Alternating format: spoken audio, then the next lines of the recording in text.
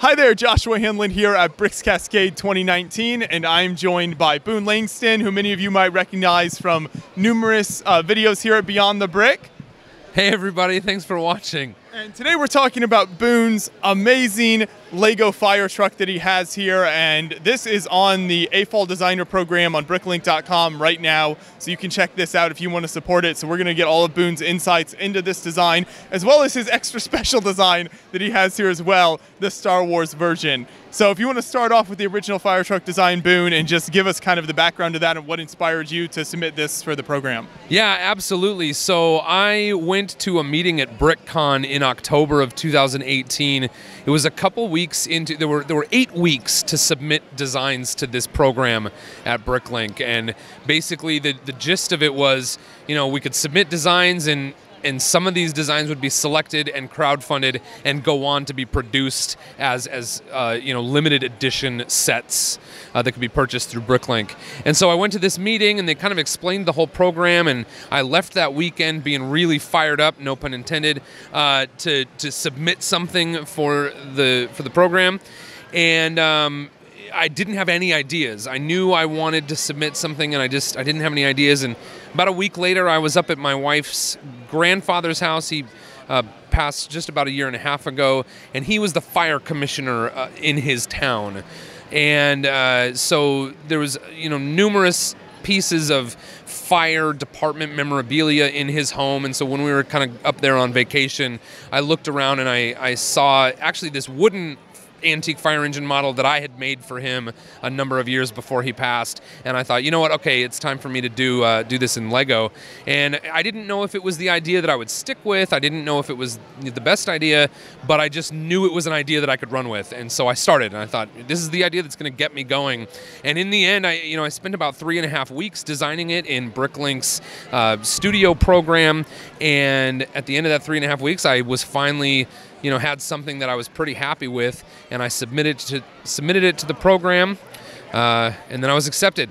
So this is not any particular fire engine. It's based on, you know, it has details that are kind of inspired by a number of different fire engines. It definitely, just kind of by the styling, should be from around 1910. You know, there may be some fire engines out there that you find that have very similar stylings to these, but really what I was doing is I started with the elements, you know, and I looked at the elements. What elements do I have available to me, and what kinds of, you know, what kinds of features, what kinds of visual features were in these fire engines around about 10 years after the turn of the century. And I just kind of, you know, went back and forth between what parts do I have available, what do I want it to look like, and this is what I landed on. Let's see. Oh, I'll open up the engine compartment. This is one of the play features here, is you can open the engine compartment and you can see the 4-cylinder engine in there that, you know, is also kind of stylized after an engine from around 1910. I'm going to open up the other side too, because I actually think the other side looks cooler, and this is actually one of my favorite views of this model is you know, kind of like the exhaust manifold over there, and I just think that's neat. And one of the things about this, I think the engine is a really significant part of the build experience, because you get to build the entire engine of the vehicle. As you know, you've built the chassis, you've built part of the engine compartment, and then there's several pages in the instruction manual where you get to build the engine, you know, as its own complete submodel, and then you kind of drop the engine into the engine compartment, you know, exactly the way that, you know, you would drop the engine into a vehicle on the assembly line. So I think that's kind of a neat part of the build process. Here, I'll turn it around here.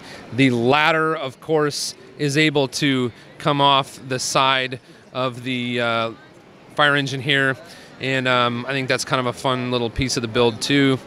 And you can manipulate that. We've got down here a fire extinguisher that can come off, and you can sort of, you know, aim that where you want it to go. And then if you get the tension just right on this little overhead beam here, you can ring the bell back and forth, and it doesn't make any sound, but it does do a nice little sort of bell motion there. I guess like one of the other things that I think is kind of fun is on the tank here underneath the seat. This uses like genie lamps, and I kind of intend that to be sort of like a faucet, like a handle and a nozzle. But I think the genie lamp is sort of a fun little parts usage there.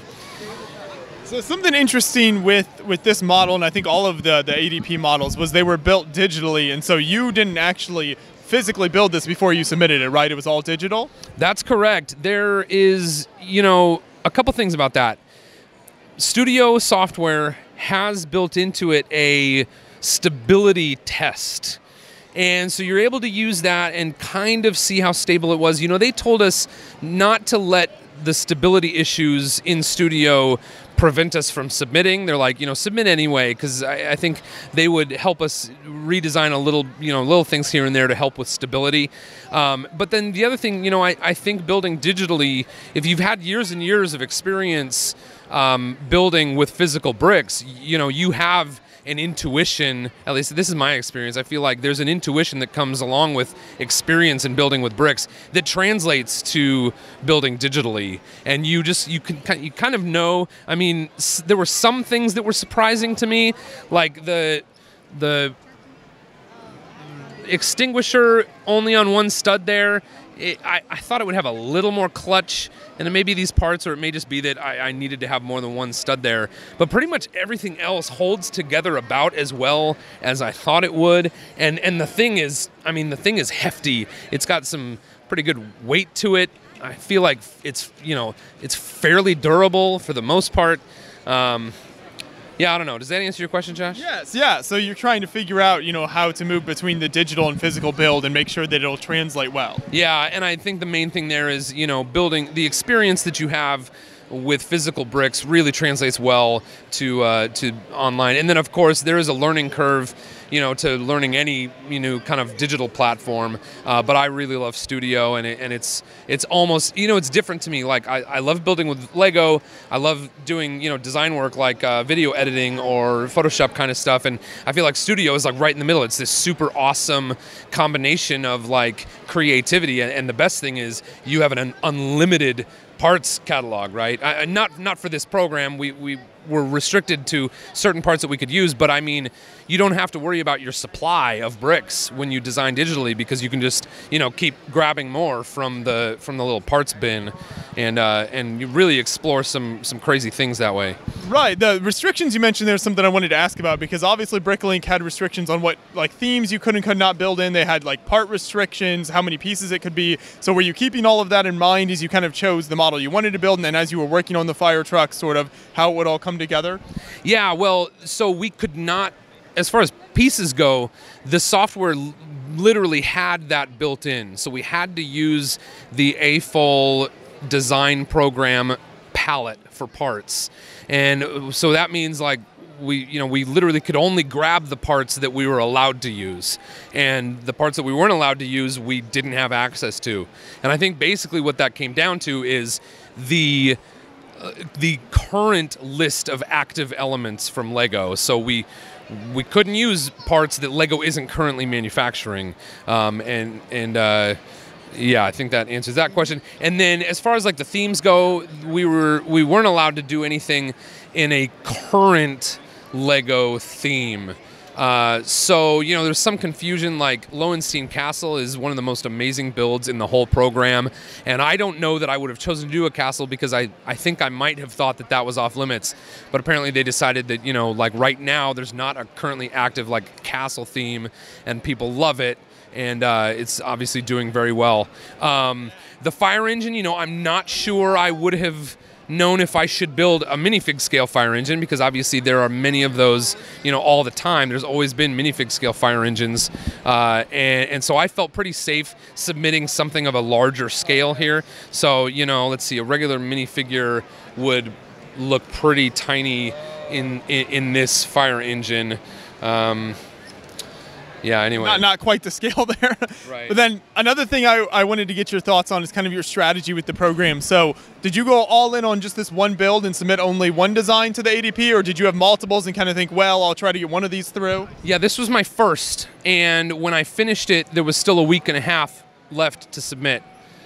but I was pleased with this. I didn't feel like I needed to spend another week and a half, you know, kind of tweaking this design. I felt like I had done that over about the 3.5 weeks that I spent working on this one. So I worked on another one. There was a steampunk rocket ship that I submitted, and then I submitted the steampunk rocket ship with, you know, the night before the end of the submission, you know, window, and I went to bed thinking, you know, I've got all day tomorrow. I should submit one more. So I cranked out like one little sort of like bookends kind of thing. So neither of those were selected, and that's fine. I felt like to some degree I just wanted to make every effort that I could to you know, design something that would, you know, be recognized as a potential for being successful in this program. And I'm perfectly pleased, and it makes sense to me that it's the one that I, you know, spent the most time on. I also guess it means that I can trust my instincts a little bit, that it also happens to be the one that was the first idea that I attempted to, you know, that I decided to execute.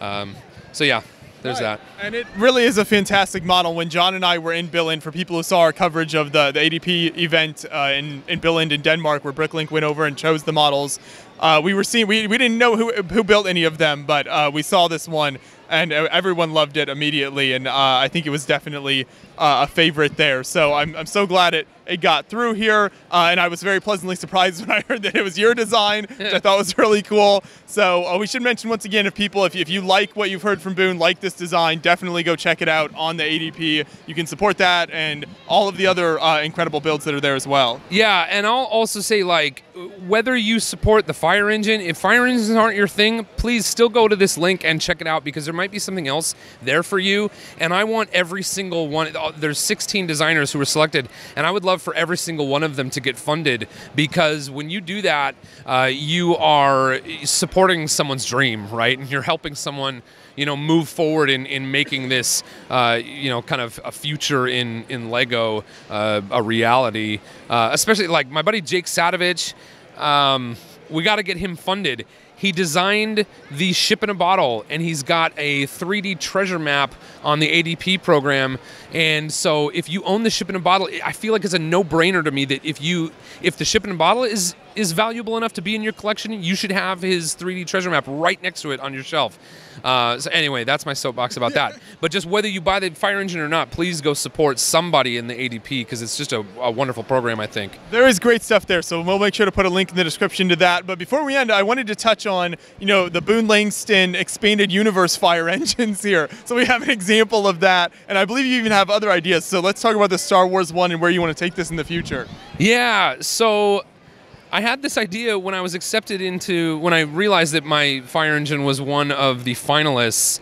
I started thinking about what I wanted to do with it for this convention, Bricks Cascade. I'm like, okay, I've got to build at least one copy to show at the convention. And I thought, well, what else could I do with it? And I just thought, wouldn't it be kind of funny to like recolor it and rework it to enter in other themes? And I thought, you know, if I could enter it in like 4 or 5 or 6 different themes, that would be like really funny. I actually didn't get around to doing that, but this was the first, you know, sort of alternate reality version of the fire engine that I tackled, because I got here on Thursday. And I had told Jacqueline from BrickLink, she made a comment on Facebook, and I had commented to someone else, like, you'll see the Star Wars version at Bricks Cascade. And then I got here and I didn't have it done, and I felt like a liar. So I spent like the second night of the con, I stayed up all night and built this version here. These are bigger than minifigs, so you know, I don't know, that might give you a little bit better idea. You should see my hand, but these are the LED flashlights, and I just cut the keyring chain off of the top of each of their heads. So we got Darth Vader driving, and you know, I thought with this big long bed, I thought it would be hilarious to have it be like a stormtrooper troop carrier. So yeah, I think it's just a funny twist on it. And then obviously you get the iconic, you know, dark and light gray, big gray Star Wars ship type of thing. Yeah, yeah. And then this one, you know, here I put in the plate, you know, I was looking at the fire engine instructions and just making modifications as I went. I still put this plate in with the stud on top for the fire extinguisher, but then I by the time I got to the end of the build, I hadn't thought of like what I would put there. So, you know, if you have any ideas, you could put it in the comments of this video of what I should put there. I also, this, you know, on the original fire engine, there's this printed brick with a star and a brick and some gold on there. And then over here, it's blank. And so I actually think I want to try to find a sticker that has like the Imperial logo on it and stick that there. I've been collecting parts. You'll have to watch in the future. I've been collecting parts for, I've got a bunch of parts that are ready to build a classic space, you know, blue and gray with, you know, transparent yellow. So I'm going to do one in that. I've got a bunch of black for a Batman version of the fire engine. You know, it's got some brown and a lot of pearl gold, so it wouldn't take much to turn this into a steampunk build. I think basically replacing like a lot of the red with brown, and then putting, I think like some sort of big like boiling kettle back here with like smoke coming out, and you know, I don't know what else. Maybe like some big like lenses up here for, I don't know. So I think maybe a steampunk version will be coming in the future. You know, I may never get to any of those, but it's fun to think about, and I've certainly spent enough money on the parts. And at the end of the day, it's the ideas, right? Yeah, oh, I love the ideas. And that's my motto. I don't guarantee every single one will be good, but I always guarantee I will have more ideas. There you go. And with that, I think that's a fitting end to these wonderful builds. So once again, look for a link in the description to support this and all the other great builds on the AFOL Designer Program on BrickLink. Lots of cool builds there done by some really talented AFOLs. So definitely check those out. Thank you, Boone. Thanks for the hard work you put into this. Congratulations once again on getting this through and getting the funding. I think it's so amazing. So can't wait to see where it goes in the future. Thank you, Josh. Yeah, if you like any of those designs, buy them now because they're gonna be gone after June.